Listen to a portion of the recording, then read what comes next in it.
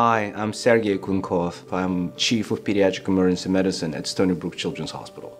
I chose my specialty, Pediatric Emergency Medicine, because it's a fast-paced, decision-dense environment where in the span of a single day you can help someone with a minor illness all the way to the life-threatening injury or illness. And that's what's so great about our specialty, and especially with our own well-educated, well-motivated pediatric emergency team, all of those things are possible and doable.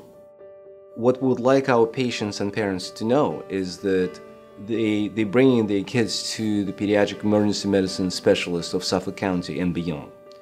What that means that it's not only our faculty has the specialized training to deal with pediatric emergencies, but it is also an approach to how you deal with injured, sick, and frightened kids in pediatric emergency medicine by providing timely and effective treatment of pain and by providing reassuring and safe environment for all kids.